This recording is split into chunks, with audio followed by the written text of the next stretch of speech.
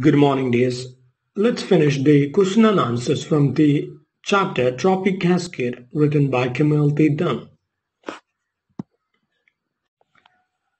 Open your textbook at page number 23. You can see the 12 comprehension questions. The first question is, define Trophic Cascade. The answer is, Trophic cascades are powerful indirect interactions that can control entire ecosystems. Here the removal or replacement of a top predator can shift the circumstances of lives all around it. The second question is, what were introduced at the Yellowstone National Park? Answer. Gray bulls were reintroduced at the Yellowstone National Park, America. The gray bulls culled the overabundant deer population, and then a positive result got spread out to the other species. Moving on to the third question. List the changes brought about by the growth of trees. Answer. When the deer population was culled, the first change was marked through the growth of the trees. The growth of the trees brought back the songbirds who started to nest on the trees. These birds scattered seeds which led to the growth of the underbush, and in that underbush lives the snowshoe hare. Now moving on to the fourth question. What were the animals and birds that returned? Answer. When the deer population was culled using the gray bulls, the lost glory of the forest started to invigorate. The birds and animals that returned to the forest include snowshoe hare, weasel, wall, hawk, falcon, eagle, kestrel, bear, beavers, muskrats, tadpoles, American dipper, vulture, coyote, etc. Now the fifth question. How did the river change? Answer. The river changes along with the change that was brought out as a result of the reintroduction of the gray wolves. From the scat of the birds and animals, seeds got distributed along the riverside, and this helped in the sprouting of berries, bush and trees. The path of the river itself got altered as a result of this, and it started to curl and meander through the forest. Now the sixth question. What brought the bear and the beaver? Answer. The berries near the riverside and the abundance of fish in the river attracted the bear to the forest. Undergrowth and the willow trees now growing right down to the river brought the beavers who loved to dam in the river in order to earn their food. Moving on to the seventh question. What does the poet refer to in the line, the night song of the fathers of tadpoles? Answer. The line, the night song of the fathers of the tadpoles, refers to the night cry of the frogs, which has now come back as an addendum to the beauty of the forest. It is an excellent reminder of unity in communication and the rippling change one can bring about if he lets his voice be heard. The broken down communications in the forest have restored to its previous rhythm. Now question number 8, that is, name the omnivores that came to feed on the dead. Answer. An omnivore is an animal that has the ability to eat and survive on both plant and animal matter. The omnivores that came to feed on the dead include vultures and coyotes. Now the ninth question, that is, what was the event in the poet's life that brought the cascade effect? Answer. The event in the life of the poet that brings the cascade effect is the fact that she is the mother of a child now. Using the analogy of the wolves and the deers, the poet says that with the coming of a new member into her world, her entire world changes. Now moving on to the 10th question. How does the poet reintroduce herself? Answer. The poet reintroduces herself by thrilling in the feeling that now she is a mother. Using the idea of ecofeminism, she compares her jovial state with the Trophic Cascade effect that was brought into the Yellowstone National Park. Now the 11th question. Explain the line, nothing was ever the same. Answer.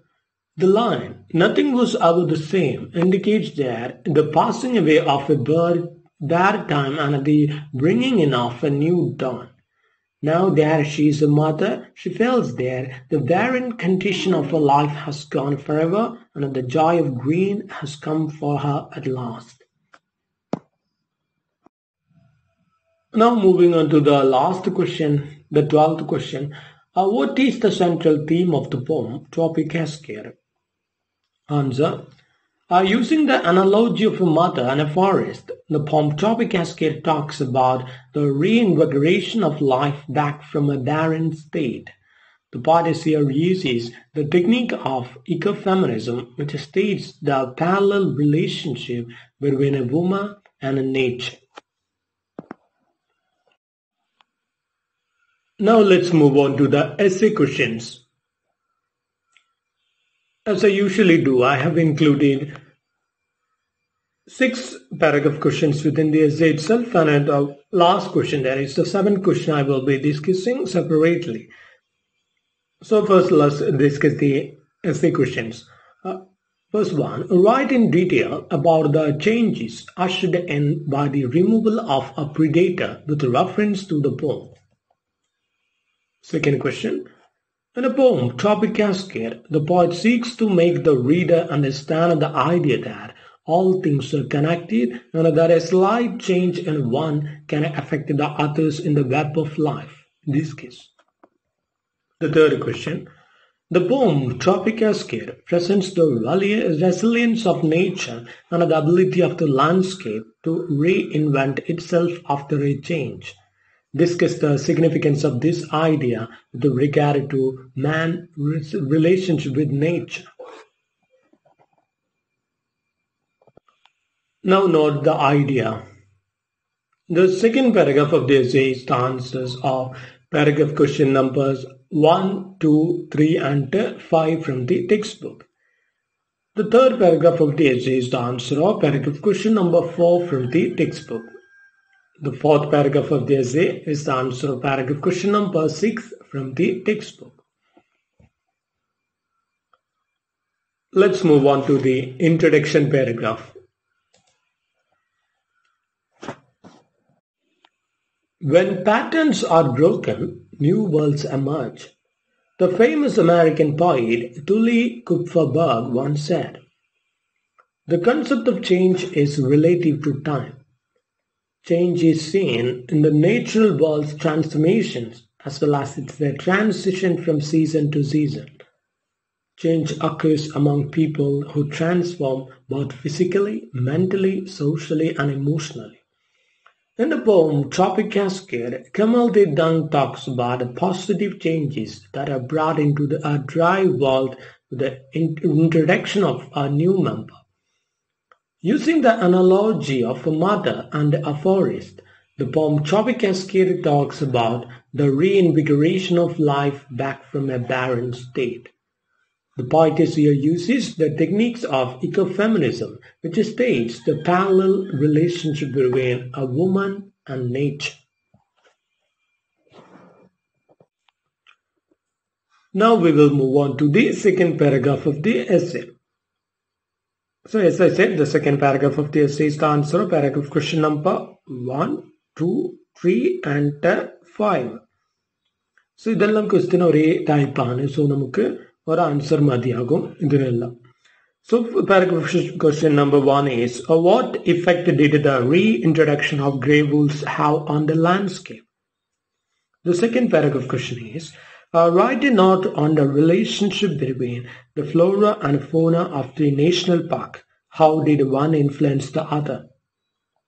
Third paragraph question is, explain the line, all this life born from one hungry animal.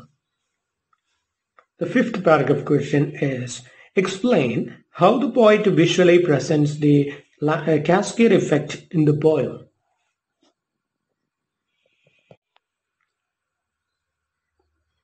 Now the answer is,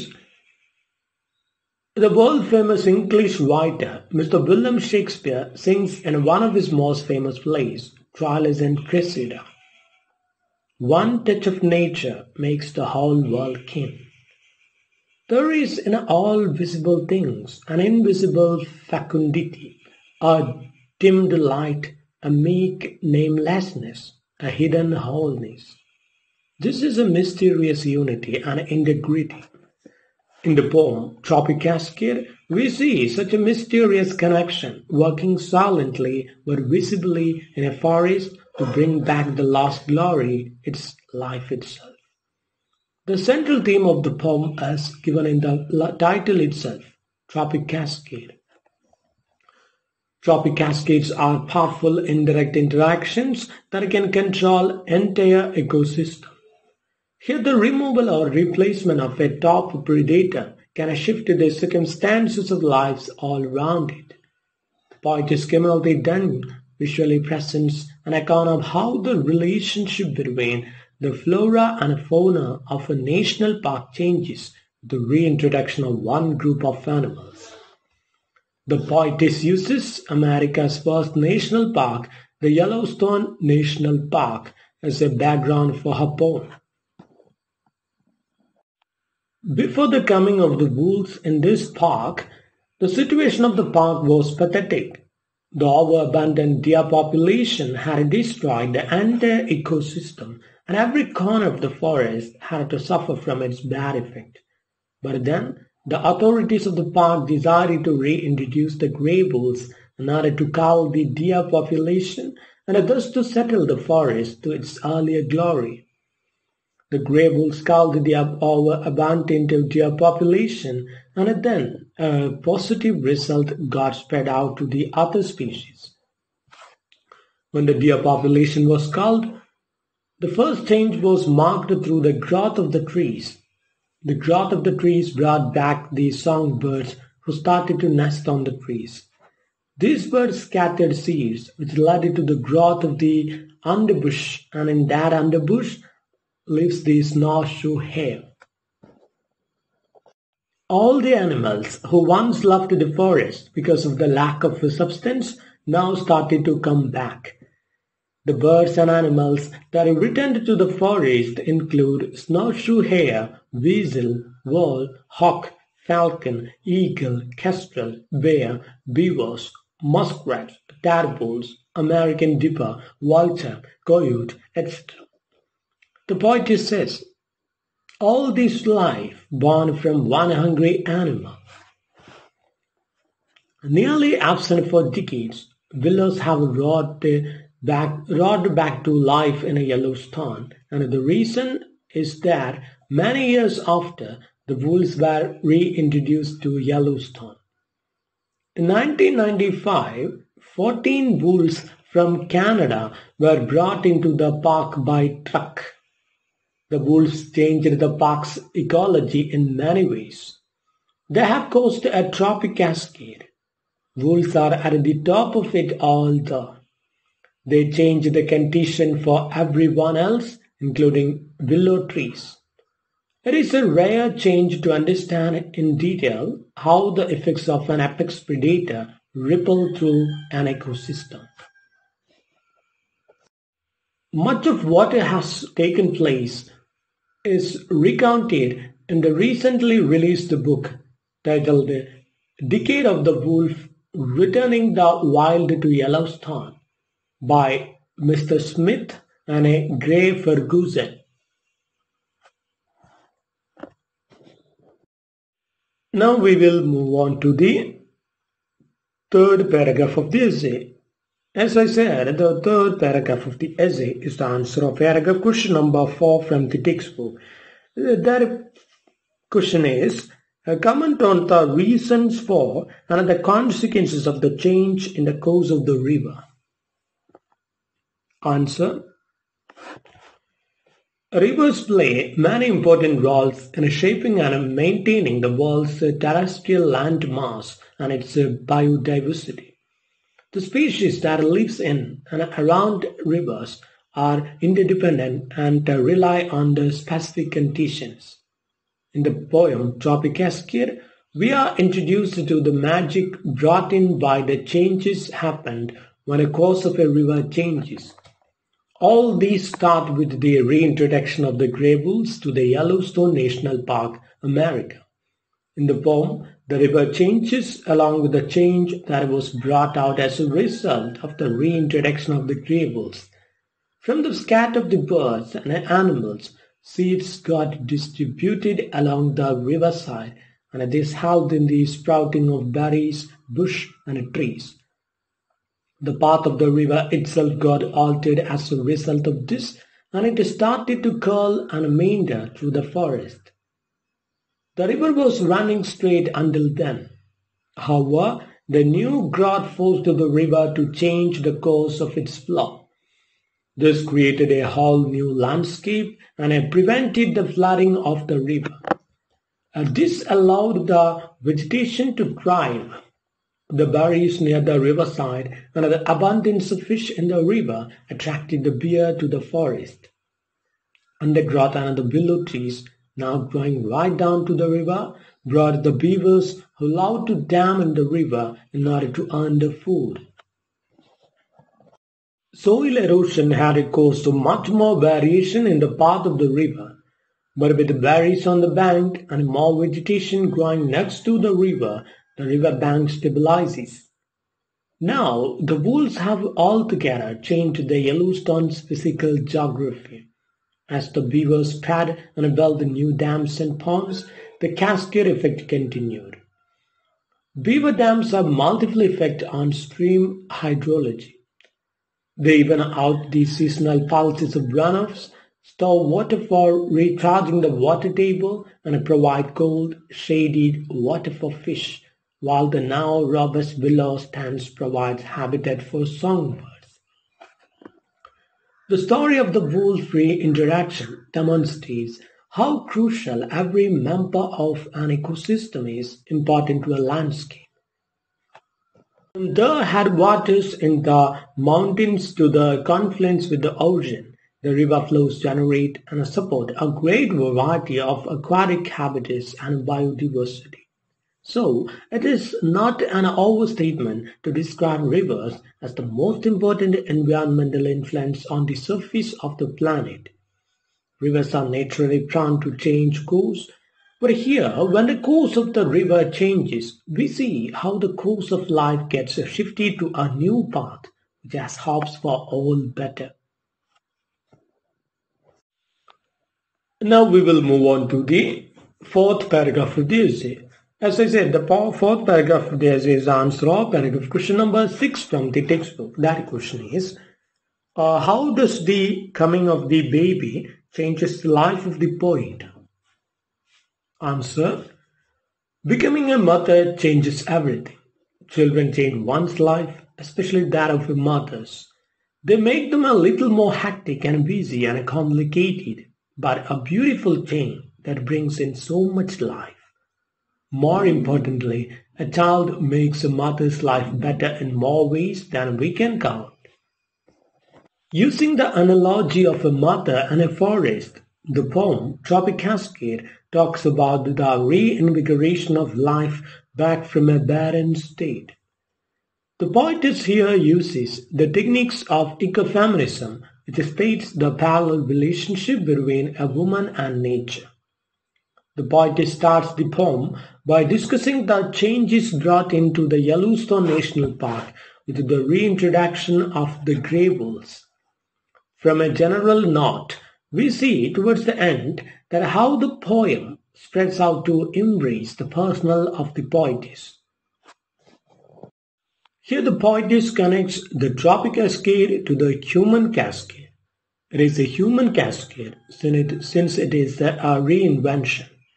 The birth of a child has brought in a cascade effect for her. She was reintroduced to the concept of motherhood.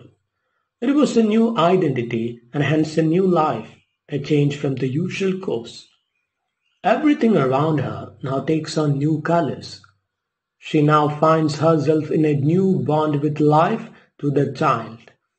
It is a bond that gives her all positive vigor that she lacked once she was fated to live as a barren woman. Now the barrenness has given way to a new shower which has brought new flowers to her world. She thrills in the thought that, like the forest which has passed through a magical change, she too experiences the same. The poetess here sings, I reintroduce myself to myself, this time a mother, after which nothing was ever the same. Nothing should ever be the same in her heart, since those things that had a bad effects on her. Now that she is before the dawn of a new reign, she no longer bothers of her days spread as a childless mother. She has found out her heart of heart, a world of her own that the birth of a new child has given her. When she says that the course of the river has changed with this, we understand how positive that change is. Life has restored back to its right place, and she takes in a new breath to walk forth with a small hand holding on her hand. Everything in her life has got realigned. Every emotion is felt more deeply, more acutely, and beautifully too. The child will forever carry a piece of her heart with it. And he was the first, the impetus, the one to start life afresh over again. ഈ ഒരു paragraph question ഈ ഒരു paragraph ഉണ്ടല്ലോ, so അത് നമുക്ക് third ക്വസ്റ്റ്യൻ്റെ paragraph ആയിട്ടും പറയാം. അതായത് explain the lines all this life bone from one hungry animal. So അത് നമ്മൾ ഓൾറെഡി അല്ലേ സെക്കൻഡ് പാരഗ്രാഫായിട്ട് എസ്സേയിൽ പറഞ്ഞിരുന്നു. ബട്ട് അതിലും പ്രോപ്പറായിട്ട് വരുന്നത് ഈ ഒരു പാരഗ്രാഫിലാണ്. അത് ബ്ലെൻഡ് ചെയ്തിട്ട് അങ്ങ് എഴുതിയാൽ മതി. So now we will discuss the concluding paragraph of the essay. Continuity gives us roots. Change gives us branches, letting us stretch and grow and reach new heights. The poem Trophic Cascade exemplifies hope. The poem explores the story of reinvention and finding oneself after motherhood. The poet here seeks to make the reader understand the idea that all things are connected and that a slight change in one can affect the others in the web of life. The poem presents the resilience of nature and the ability of the landscape to reinvent itself after a change.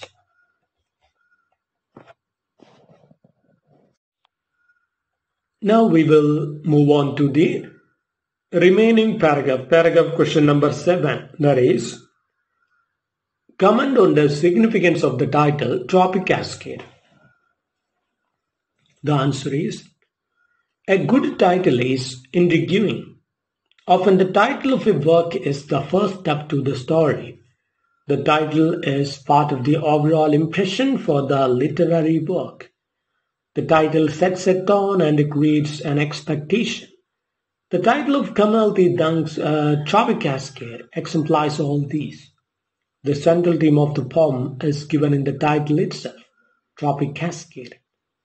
Trophic cascades are powerful indirect interactions that can control the entire ecosystem. Here the removal or replacement of a top predator can shift the circumstances of lives all around it. The poetess Kamalti Dang visually presents an account of how the relationship between the flora and fauna of a national park changes with the reintroduction of one group of animals. The poetess uses America's first national park, the Yellowstone National Park, as a background for her poem.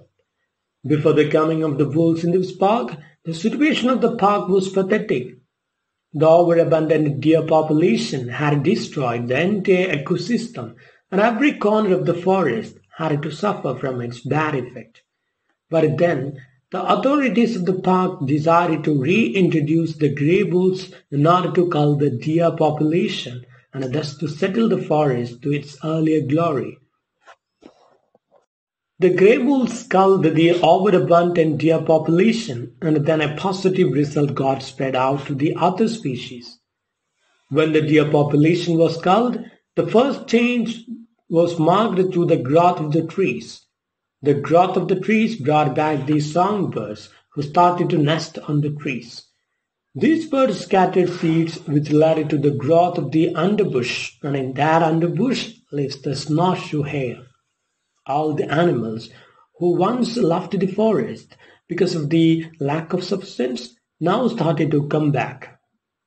The birds and animals that return to the forest include snowshoe hare, weasel, vole, hawk, falcon, eagle, kestrel, bear, beavers, muskrats, tadpoles, American dipper, vulture, coyote, etc. The poetess sings, all this life born from one hungry animal. Nearly absent for decades, willows have roared back to life in Yellowstone, and the reason is that many years after, the wolves were reintroduced to Yellowstone. In 1995, 14 bulls from Canada were brought into the park by truck. The wolves changed the park's ecology in many ways. They have caused a trophic cascade. Bulls are at the top of it all there. They change the condition for everyone else, including willow trees. It is a rare change to understand in detail how the effects of an apex predator ripple through an ecosystem. Much of what has taken place is recounted in the recently released book titled Decade of the Wolf, Returning the Wild to Yellowstone, written by Mr. Smith and Gray Ferguson. Now we have finished discussing all the question and answers from the chapter Trophic Cascade by Camille T. Dunn. In the next class, we will discuss the chapter The Rightful Inheritors of the Earth.